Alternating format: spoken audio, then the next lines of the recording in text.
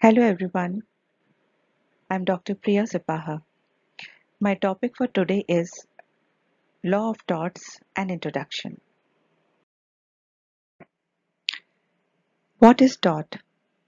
Tort is derived from the Latin word tortum, which means twisted or wrong. Here wrong means injury, that means legal injury. Legal injury I will explain later. So the tort is a conduct that harms other people or their property. The law of tort is originated by the common law of England, which is generally civil in nature. The difference between the common law and legislative law I have explained in my previous video. It is well developed in UK, USA and other advanced countries. In India, law of tort is not codified like other branches of law like Indian Contract Act or IPC, etc. It is still in the process of development. So in common law, a tort is a civil wrong that unfairly causes someone else to suffer loss or harm, resulting in legal liability for the person who commits the tortious act. So the legal injuries are not limited to physical injuries and may include emotional, economic, or reputational injuries as well as violation of privacy, property, or constitutional rights.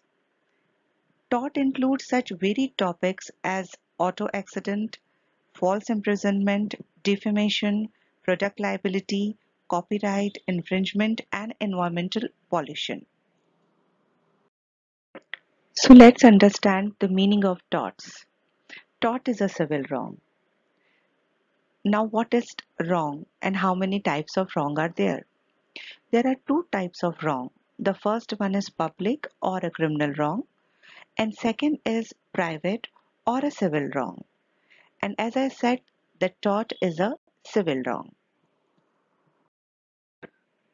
To understand tort as a civil law, it is necessary to understand the difference between civil and criminal law. Civil law implies to a general law which is concerned with disputes between individuals, organization, or both wherein the wrongdoer compensates the affected one. Whereas criminal law denotes the law related to the offenses or crimes committed against the society as a whole. Secondly, in civil law, the party who files the suit is called plaintiff, while the party who responds to the suit is known as defendant, and the entire process is termed as litigation. Whereas in criminal law, what happens? First, the complaint is registered with the police regarding the crime, after which the police investigates the crime and files criminal charges.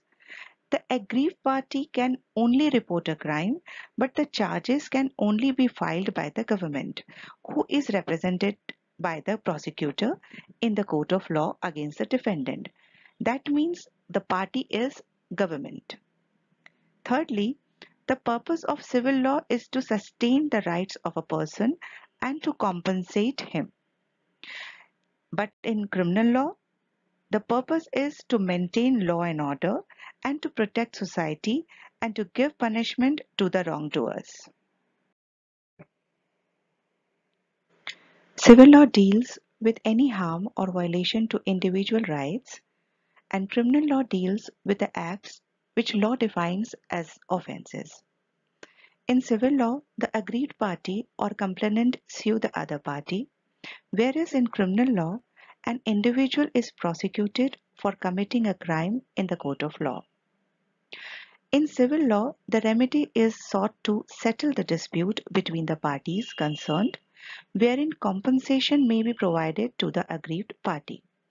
On the contrary, in criminal law, punishment is given to the wrongdoers or fine may be imposed, or both. In civil law, the court has the power to award for damages and injunction. Although in criminal law, the court has the power to give imprisonment, charge fine, or discharge the defendant. In a civil case, the defendant is liable or not liable. However, in a criminal case, the defendant is either guilty or not guilty. Types of torts. Broadly, there are three types of torts: intentional torts, negligence, and strict liability. Under intentional torts, there are two types. First is against the person, which mean assault, battery, infliction of mental distress, false imprisonment, etc. And second is against the property. The second one is negligence. Negligence is whenever someone is expected to fulfill the legal duty towards another and he is doing a violation of that legal duty, then it comes under torts. Third is strict liability. Strict liability is when the person is liable without any proof and he is strictly liable towards a tort. Strict liability I will explain in a next video. So the torts can be characterized as: it is a private wrong which infringes the legal right of an individual or specific group of individuals. The person who commits tort is called tortfeasor or wrongdoer. The place of trial is civil court in tort. Tort litigation is compoundable, that is, the plaintiff can withdraw the suit filed by him. Tort is a species of civil wrong. It is other than the breach of contract. The remedy in tort is unliquidated damages or other equitable relief to the injured. Unliquidated damages means it is not specified.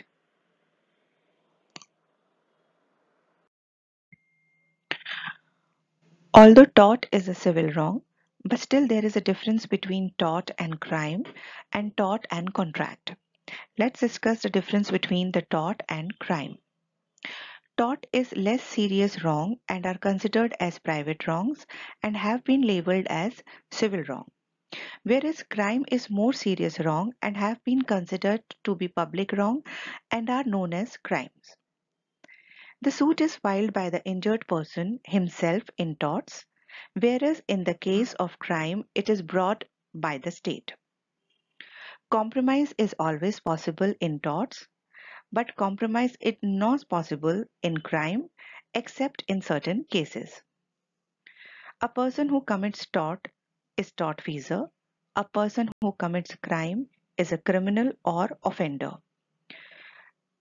The wrongdoer pays compensation to the injured party in torts, whereas in crime the criminal is punished. The remedy of tort is unliquidated damages or other equitable relief to the injured, whereas the remedy under crime is only punishment.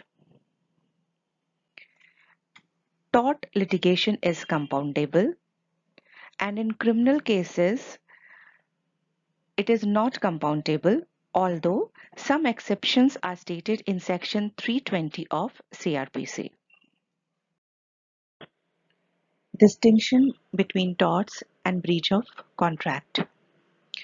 Breach of contract results from breach of a duty undertaken by the parties themselves, whereas tort occurs from the breach of such duties which are not undertaken by the parties but which are imposed by law.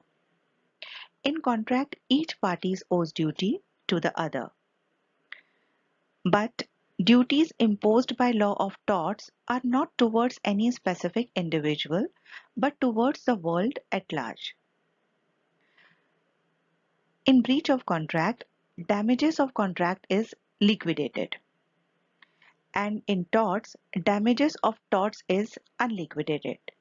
That means in contract, the damages are predefined, whereas in torts, damages are not defined but it is as per law.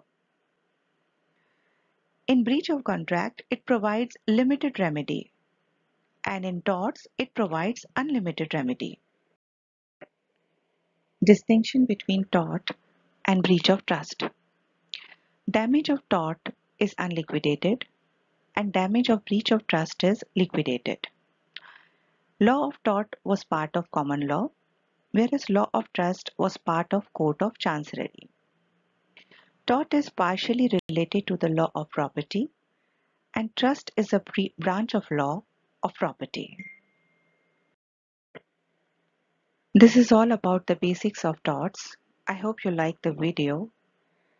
For detailed notes, you may visit to my website, that is www.priyasapaha.com. Till then, goodbye. Take care.